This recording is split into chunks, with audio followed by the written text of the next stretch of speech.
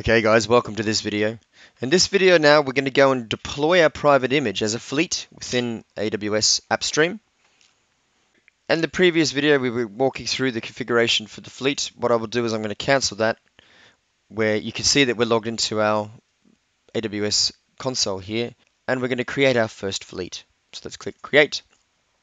Here I'm going to give it a name of APS for AppStream underscore FL underscore demo 1. I'm going to keep the name and the display name the same at this point. Now, in most instances, the users may not see the display name of the fleet. They should only really see the display name of the stack. So that's the only time really that we need to be conscious of the names, and I keep these as administrative friendly as possible.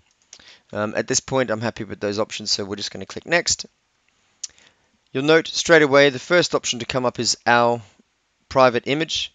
And you'll note that it also shows what apps were included in that image, that it's using the latest version, and that it was a general purpose compute optimized or memory optimized instance families that this image is compatible with, which is really, really good to know because you don't want to get them confused or mixed up. You could also filter it by selecting private if you've got lots of private images, and you can also filter by instance families. So if I was to choose private graphics pro, all of the images disappear.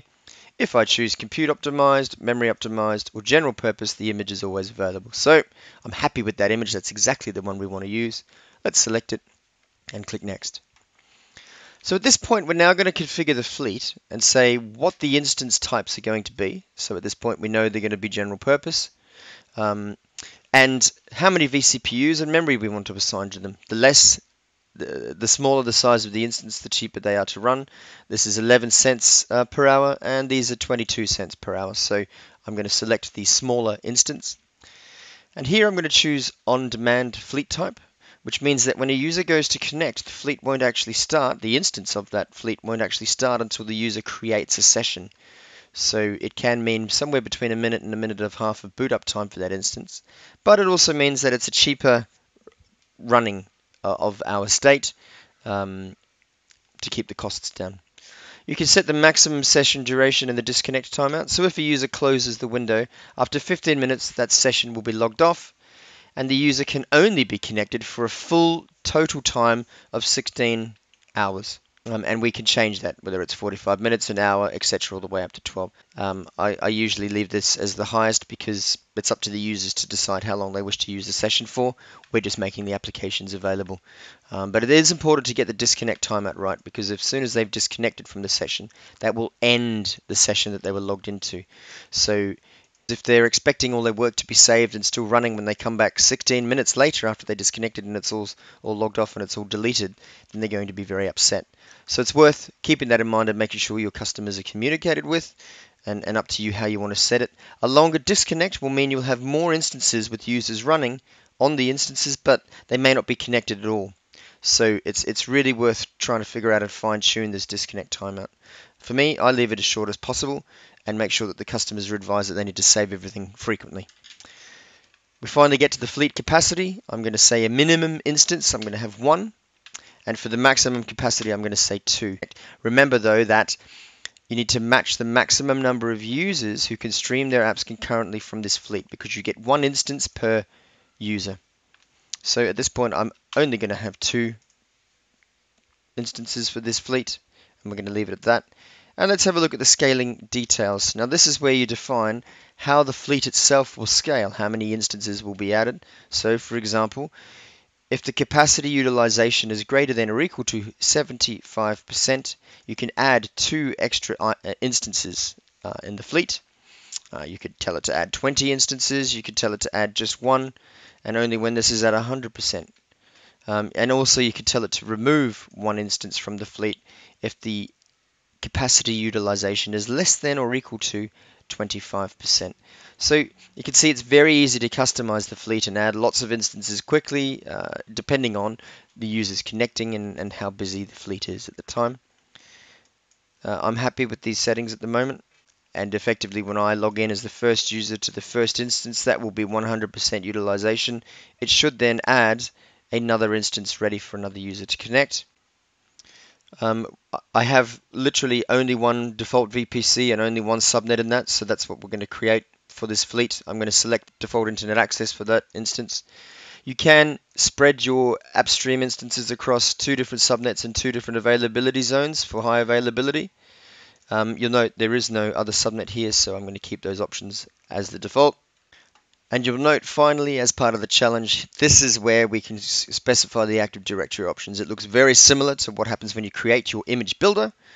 Again, as we don't have a directory config at this point, and we will do that later in the course, there's nothing to select at this point. So we can just minimize that and leave that as it is. But just know that this is where you configure the Active Directory domain options for your fleet.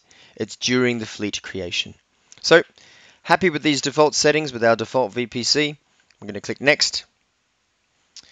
We can review the options. This is just a summary of all the settings that we've configured for our fleet. I'm happy with that. We're going to go ahead and click Next as the fleet goes and builds. You'll note it says here you will be charged the streaming instance fees when users are connected, and a small hourly fee for each instance in the fleet that is not streaming apps. You will also be charged a monthly user fee for any users who connect to their stream applications in a month. That's talking about the RDS license fees. And also this one here is talking about effectively when your on-demand instances are sitting there with nobody connecting. That's the small fee that it's paying to basically reserve those instances. And you can learn more about the options when you click on the Learn More.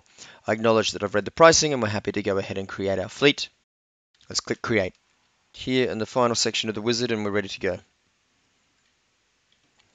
So you can see that the fleet demo is starting.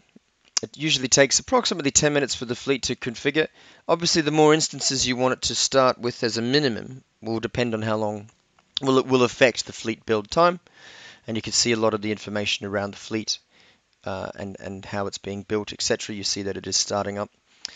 While we're here, we can have a look through the configuration or the console of the fleets. So here, for example, we can see fleet usage, so how many users are connected to the fleet. We can set tags, AWS tags for resources within this fleet so that it makes reporting and allocation of our resources simpler within AWS. You can go and see the scaling policies and even edit them now. And we can see any notifications for things here, like when the instances start, if there's any issues with the instances since they've loaded, or if there's any issues for the instances when it tries to join the Active Directory domain. Things like that, all of those notifications will come up here. There's some actions that we can perform on our fleets. You can edit, start, stop, or delete the existing fleet.